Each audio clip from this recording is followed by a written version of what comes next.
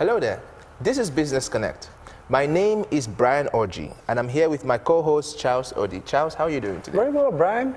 Welcome to the Bowtie Club. Oh, thank you. I think I rock it better than you, though. Well, I'll let our guests be the judge of that. Okay, maybe we'll put up a trivia or something. Who rocked it better, Brian or Charles? Anyway, on today's edition of Business Connect, it's all about starting out. And to build anything that is going to be great, you will have to first start. Whether you start small or you start big, it's important that you start. Joining us on the show today is a remarkable entrepreneur with an inspiring startup story. She started a business with very little capital, and today she has grown it to a business that can be reckoned with even beyond the shores of our home country. We're talking with the Managing Director and CEO of Hesey Designs. Don't go anywhere, we'll be right back, and I'll introduce her properly.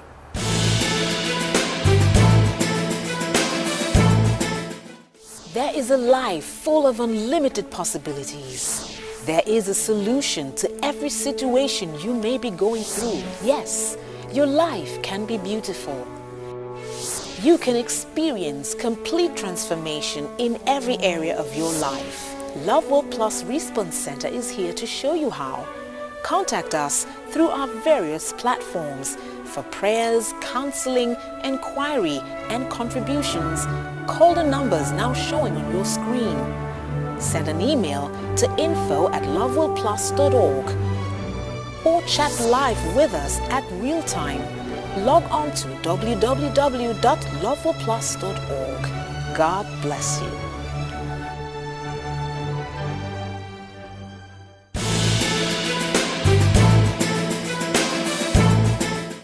Welcome back. My guest today is one of our generation's bright lights. She runs Hesey Designs. Hesey Designs is a fashion company that operates from the heart of Lagos in Nigeria, very famous for making super creative Ankara apparels and ornaments. She is also an award winner and has won the British Council Enterprise Challenge, the Google Africa Connected Awards, and was the finalist at the Tony Elumelu Prize in Business at the Future Awards in 2014. Hesey Odete, you are welcome to Business Connect. Thank you very much. Your introduction is like a mouthful. You've done so much and you're so young. Thank you very much. I'm glad to be here today. All right, now for those who are wondering what we've got here, Charles, you want to tell? I mean, so it looks like a marketplace, like a stand. These actually are Hesey's products. Hesey Designs Ankara bags, Ankara shoes, Ankara iPad cases, Ankara wallets.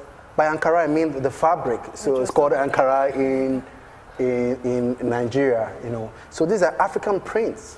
So she's done a lot of these things, and you know that the Richard Branson's 30th anniversary sneakers was designed by her. The UK billionaire was designed by her. Whoa, excellent. You know? So now, these are all, I've never seen Ankara being used to make sneakers like that. Sneakers, like those ones. So, wow, this is really creative. I say it's beautiful what you're doing with African prints. Thank you. And the creativity of it, I know, is one of the things that really attract people to your brand. And little wonder we keep reading out award after award after award. And we just stopped at 2014. Who knows what more we're going to be saying by December of 2015.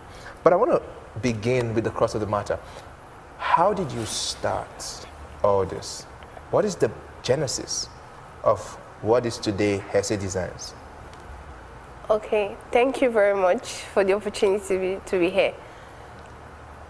Hesey Designs was born in 2012. I just finished school. I just finished NYSC. I came back. I served in the north, so I just came back to Lagos after NYSC. And okay, way back, I knew I wanted to do something in fashion. I knew somehow it could be modeling, although I would make a terrible model. But I knew I wanted to do something in fashion. So I started off with clothing. I did a runway thing. It didn't work out fine because so many people liked the outfits, but there was too much complications on sizing and all that. And as a young, inexperienced person, I needed something to start with that would be a lot easier, something I can cope with. So I started making accessories. I learned mostly using the internet, and after I felt okay, I could move, I started looking for who would actually produce these bags to make it nicer. I can't produce perfectly well from what I learned on the internet. So I went to the market in search of a bag maker, and luckily by grace, I found one who was willing to work with me. And since then, we've been producing together and working together. So hold on, when you say you started out on the internet. how does that go? So, you learned how to make this on the internet? Yes, watching lots of videos, different videos on how to make it, practice with what I have at hand, make errors and everything. But it wasn't perfect for international standard, Yes. which I was projecting for. Yes. I know now, you know, I ship products abroad. Yes. It wasn't up to that standard. Yes. And I wanted it to be good. I didn't just want to start making things that people would complain after. So I had to look for someone who was more experienced in the field to help me grow as a person and also help me produce while I work on myself and produce my things. So ever before you started watching the YouTube videos, did you have sewing skills? No, Did your I didn't parents have sewing anything. I didn't skills? study anything relating to fashion in school. You didn't go to any fashion sophisticated education? I didn't do anything related. I've not, even till now, I've not been to a school. So I've just been learning on the job, learning with my workers, and I've not been to a fashion school till That's now. remarkable. You started learning all these things from the internet, watching videos on the internet? Yes. I wonder what skill I would like to go learn. On the internet? I've always wanted to be able to paint. Seriously? well, Yeah, really. Like I wanted to just get a blank canvas and just paint. I'm sure the And then internet put all can teach you kinds that. of, yeah, confusing stuff and say, this is soul, there's depths. I know the internet. And you sell it for can give 2 you- billion And selling naira. for 2 billion. I can tell you, all those things that they sell for, they are very, very ugly. They look like You someone say that- it's ugly, but it's The art. artist is art. It's art. So I know that the internet can teach you the ABCs, how to join one of those things, but the creativity has to be inborn, right? Yes. So all of these things are your creative designs. Yes. From watching YouTube videos and watching videos. Yes, on the then internet. of course I had the whole passion and the whole drive for creative things. So I just needed to bring it out because you can't just have it in there and keep it in there. Somehow you have to look for a way to channel it out. So I would say somehow I was born with it to an extent, of course. I didn't just go out of the way to something I didn't have a passion for. Yes. I'm indifferent about to learn. So, yes. So you're passionate about fashion, but all through secondary school, university, up until after NYSC, there was no single bag There was no produced. single, no. Wow, very remarkable. Okay, let's travel down memory lane right now. Okay. You went, at least you had the laptop. You went on the internet. You No, watched the I video. actually didn't have a laptop. So you went to a cyber I cafe. go to a cyber cafe To watch the close to video. the house. Yeah, this speaks to a lot of people out And I there. save lots of things on my flash. Yeah, and then you later just I'll go just and- go and ahead, watch then I'll it. go back again. Like that. Save lots of it's pictures. exciting to me because it speaks Very to exciting, very exciting. a regular challenge that we hear that, oh, there are no jobs, there are no opportunities, there's no this, there's no that. But you were faced with the same situation, and look what you did with it. Hey, look what you did with it. Yes. Very, very. But how did you know, though, that this is what you wanted to do with your life? How did you decide that, oh, I have this creative energy, but how do you know you're going to channel it into this particular venture? Like I said, somehow you always know, even as a child, you know what you're drawn to. You know you like to do this. Funny enough, I was in science class. One morning I woke up and said I didn't want to do anything in science, and it was an issue. I had to do guidance and counseling for like 2 weeks, trying to know. I was doing well. I was one of the best in science class. But one morning I woke up like, I don't want to be in science class because I wasn't feeling it.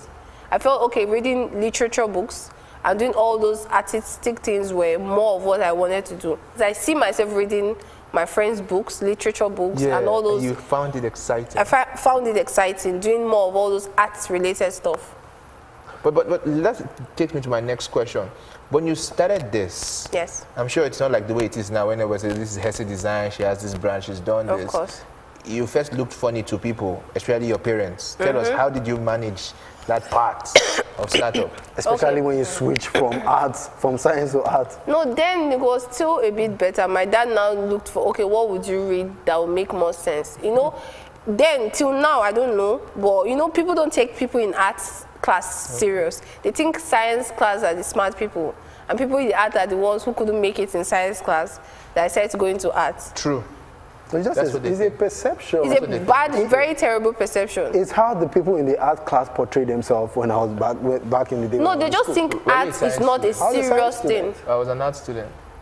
They just think art is not as serious as science. You're doing chemistry, you're doing biology, you're doing physics. Serious. It's supposed to be calculation. Hard. It's hard. Funny enough, I was the best graduating art student from school. And I'm sure my dad was, okay, fine, she was the best. He was proud at that point also because I had to switch. Then starting the whole business, it was hard, really. I started with 10,000 naira. I just came back from NYC.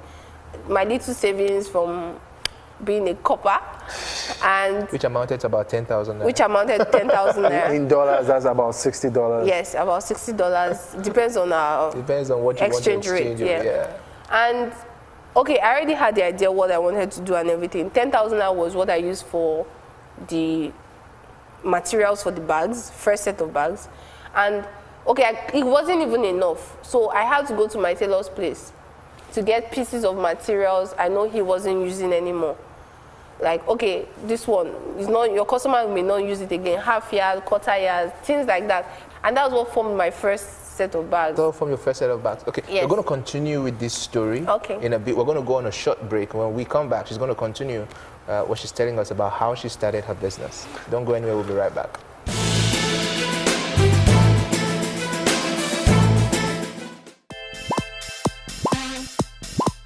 Level Plus is now on your mobile format and connects you in real time. You can now watch your favorite programs, episodes, live shows, prayer shows, features, live TV, archived videos, and lots more. You can also participate with your comments and contributions from anywhere in the world. Download on any of your mobile device, whether it's Android or iOS or Windows, the Level Plus mobile app now and stay connected. Level Plus, totally you.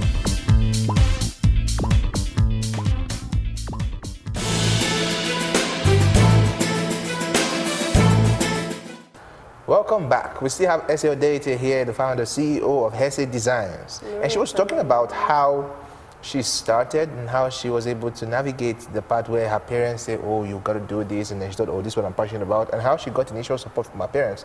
That's interesting. But tell us, did that support continue even when it looked like, come, are you not going to go and get a job? Are you not going to, come on, you refuse to be a pharmacist really. Now? Yeah. Okay, after school, I was home I got a job, funny enough, but that was mainly because I needed to please that side. So I was juggling both for a while till I decided I couldn't juggle anymore. I had to resign. And even after resigning, I told them I got a job, another job, and they gave me a break for 1 month to go relax before I resumed the other job. So the 1 month was buying time to maybe something miraculous will happen during that 1 month that would make me win them over completely. And nicely, something miraculous happened. That was the period of the Google Africa Connected. Okay. And when the whole video shoot and everything happened, where a couple of people, white men, came to my house, and Pops was excited and happy. And okay, he knew that his daughter was doing something good at that point that got people like this to come to the house and recognize what I was doing. So that was like my breaking point. At that point, he knew, okay, I'm doing something good. Yes, you got them to pay attention. Yes. Okay, so let me imagine this. Your dad was just there, thinking, oh, my daughter, she's creative about what she's doing. She likes it, but I want her to get a job, like a good job. A good job, because I can see the future. She can't, things like that. And then for you to convince them, it was not a question of having long discussions and saying, no, daddy, this is what I want to do. This is what a lot of young people find themselves in that situation, having arguments back and forth with the parents. This is what I want to do, this is what I want to do. You just went ahead with your business, grew it to the extent where white people with cameras, like you said, came to us and you thought, hold on.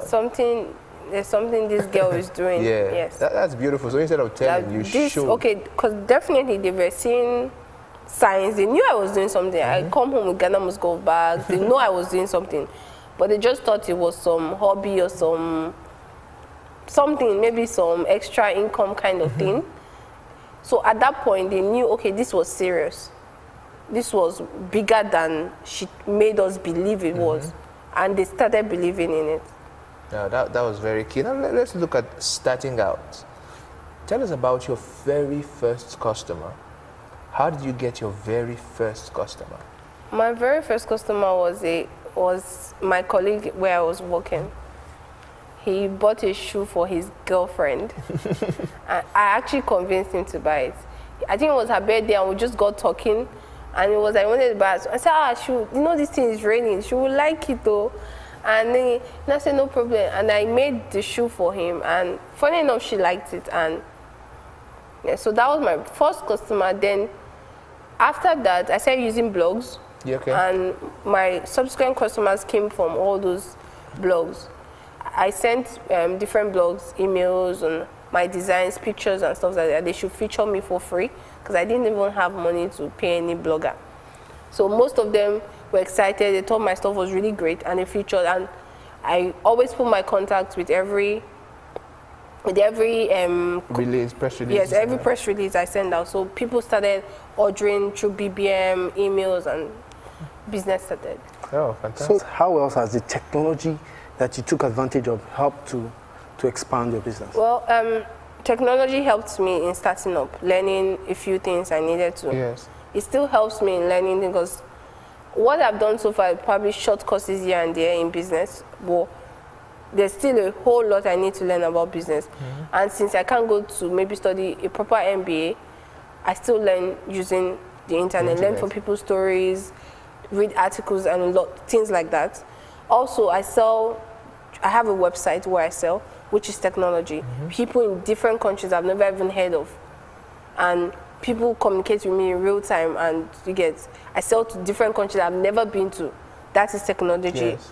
And also, promoting my business has been more of technology than print media and others, yes. So I'm aware that you grew your business, you got grants, you got equity-free funds to grow your business. How did you tap in? Because there are a lot of people, a lot of young people watching us now, and then they have these big dreams, but they have lean pockets, and they started. How can they take advantage of those kind of grants? Where do they go to get that kind of exposure or information? I won't say I'm a technology person, but I'm always on the internet. So most of these competitions are on the internet. Most of these grants competitions are on the internet. There's no particular sites you can check. But what I did then, I set Google Alerts with keywords.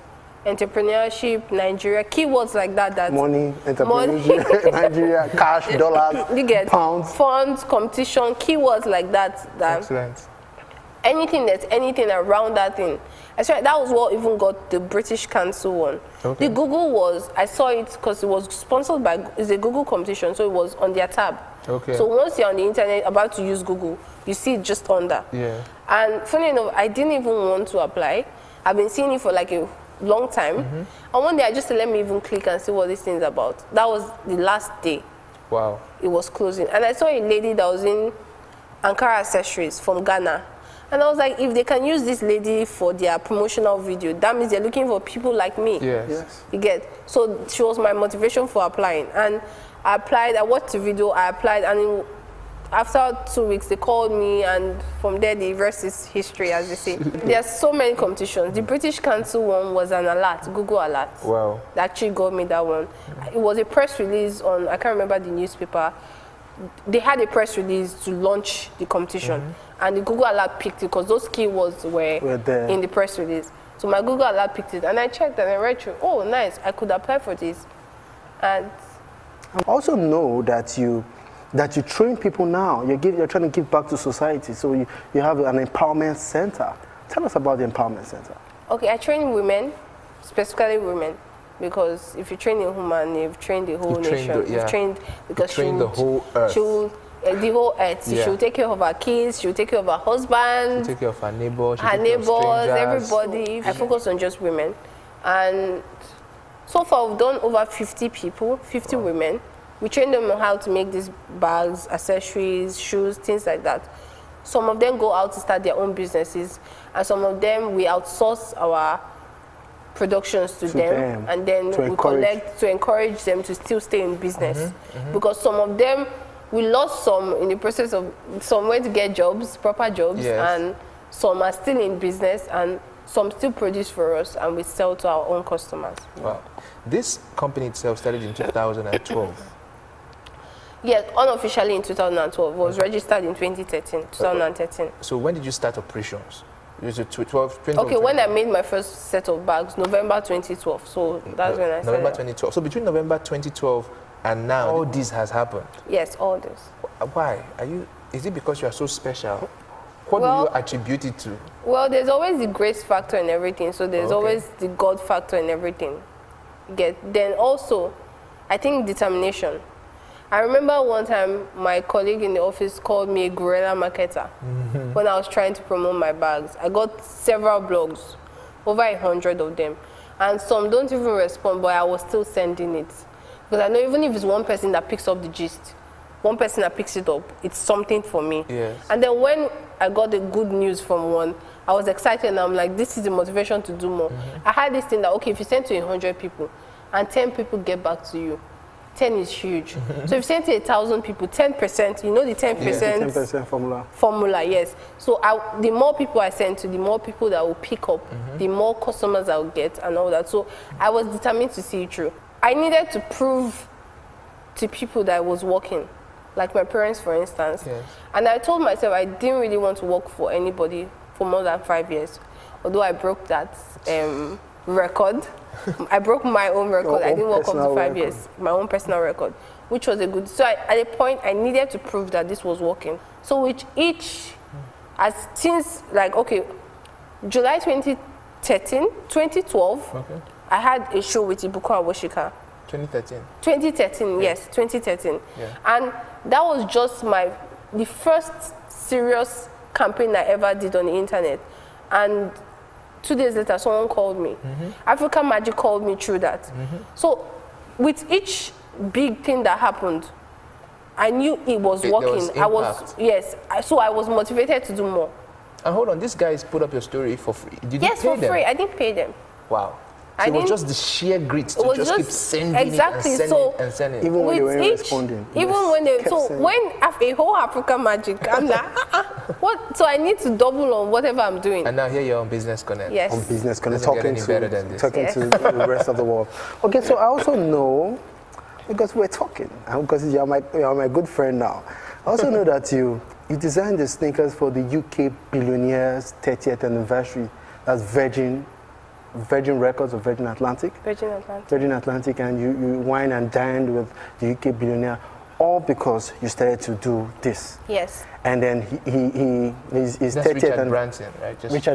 Richard Branson. Yes. And then his 30th anniversary sneakers, you designed it. Yes. And then he wore it, and then he had some of his staff wear it as well. And then we were getting orders from that. Do you want to share with us, because you went to the Richard Branson Entrepreneurship Center. Do you want to share with us some of the things that you took out from that? Okay, that was through the British Council competition. Was part of the prize was a mentoring session with Richard Branson, which we had in the UK in July 2014. And after that, I made him a sneakers. I got his size and... You made his sneakers like that? Yes, I just thought, okay, he's a rich man, he's a billionaire. He has received way better gifts. He can even buy 1 billion of it. He'll just say, oh, nice, and just keep it somewhere and trade it or give his houseboy or something. But he was excited, and we went back, after the whole dinner we had, we went back to change. He went back to change for the official party in the evening. And he came back wearing the sneakers. Wow. And I'm like, like, I was excited because someone like that, you don't expect him to. He would have just come back with a normal show. I wouldn't feel bad. At least he has taken pictures with me, and that was okay for me. But then he came back, he was excited, he kept dragging me everywhere. A party of celebrities we watch on TV, American celebrities we watch on TV. Yes. And he kept dragging and introducing, okay, this is this person. She's from Nigeria, she made my sneakers. And he kept taking me everywhere. And I don't know if you guys know Vivienne Westwood. Yes, I know Vivienne Westwood. Top fashion designer. Yes. And I talked to her, we talked and everything. He introduced me to her. And then at the end of the entire show, he brought me up on stage in the whole party. That was like huge, I almost fainted. So it's not just, he wasn't just excited about the sneakers, he was proud, he told them my story, and it was like, So it's not something I can get over in a while. You know what? I'm going to give you the opportunity right now. Pass me the sneaker. You're going to have a very rich and influential man with I don't understand. Are you sure you want to do this? Come, give me. I don't need your picture. But you need to come. You need to. How are you going to come? Are you going to come to? I don't think the cameras can pick you. No. I mean, so I'm going to tell your story, and I'm putting you on this platform, Okay. and I'm giving you another opportunity. Okay. You're introducing her to celebrities. Like you. Come, what's your name? You are a great girl. Okay. But key to that, as it's putting on the shoe, was the fact that you thought to yourself that I want to do this for Richard Branson. It wasn't as if you were told, oh, go do it. No. I wanted to. Okay, it's like every designer's dream. To design for someone like that to Yes. get. And So I you was thought like, about okay, what can I do? What can I take with me? I may not have that kind of opportunity again. Yes. I'm meeting a billionaire. What can I take with me as a gift for him? And then I took permission, of course. I asked them if I can do this. And they said, go. They were excited, like, go ahead. And then I made the sneakers, and he loved it, and it was a dream come true. Okay. How'd you like me now? And that was actually my second anniversary. Oh, it coincided with your second anniversary. And he had this flag, essays too. Oh, nice. How old will And you he be this signed year? it. 3 years. I say it's 3. No. You need to get like an essay is 3. I say it's 3. Oh, With but my this is sticker. really nice. Very This is really nice, Brian. How do you like this? I think it's really nice. You know? I like the fact that you wore it with a bow tie, like it really works. I can wear this for board meetings, you know. I'm trying to be African. It's trendy, like it's surprising. I was just talking to people about the element of surprise. You're the fashion person, you tell us about the element of surprise in a man's outfit or a woman's outfit. This evokes the element of surprise, right? Yes. I think your leg will be here for the rest of the show. Yes, it should be. Just put it right So here. I'm introducing you to the world. This is Hesey Designs sneakers. She's going to be Okay. 3 years old this year. And the version is going to be how old this year? 900 years old. We're old like that. Yeah, very old, very old. Yeah, so that's it. These are remarkable products, and this is an inspiring story. I don't know where you are right now. I don't know what you're doing with your life. I don't know what you're doing with the internet. You just heard Hesey Designs. She started her business by watching videos from the internet.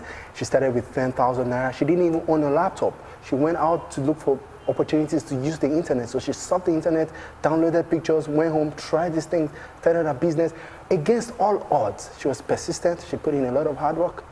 Come on. Beautiful story. Beautiful story. inspiring Finally, Hesey, the business is good. You're 3 this year. Where do you see yourself in the next 5 years when you're 8? Okay. We're hoping to diversify. Okay. First of all, we would have empowered more women, of course. Diversify into other things, leather bags, which we've started in tiny. We've started. I mean, small steps. Small light steps, footprints. yes. Good. To try other markets and see what works for us. Okay. So in 5 years, we'll be huge. We'll be taking imagine. over this nation. I can imagine. You're taking over Africa. Yes. Okay, so what do you have to say to entrepreneurs? Because we have a lot of entrepreneurs who watch us week in, week out. What do you have to say with that person with a big dream and a small pocket? Okay, I don't think you should wait till you have a big pocket as big as your dream. Okay. Because if you don't start, probably one day you see your idea, someone has taken over it. So I think you should start with what you have. Start with, no matter how little, I'm sure it can go a long way if you actually start. And then you will get funds one way or the other. You get someone who believes in your dream, who's ready to take it from where you started it from.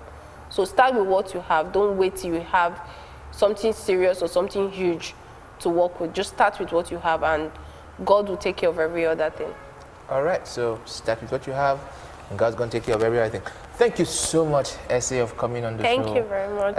Thank you so much for coming on the show. Thank you. It's been a delight having you here. It's so much. Look at this. This is so creative. Very, very, very This nice. is so creative. So how much does this cost in dollars? I'm not telling you. So I want to Yeah, buy it depends on who wants to buy. Hey, depends on who wants you to guys buy are going it. to do that offset. For now, I want to I want to round off now for today. We're out of time. So Thank you so much, Hesey, for coming on the show. Thank you Remember, very much for having me. You can watch this particular edition of the show and previous editions on www.loveworldplus.org, as well as on our dedicated website, www.businessconnectonline.com. Let us interact also on UCOS. UCOS community for the show is www.ucos.com/groups/businessconnect. We will be very thrilled to hear from you, and you can ask any of our guests any question you have, and I'm sure they will be right there to answer you. Thank you very much. Until we see you again next week, keep winning.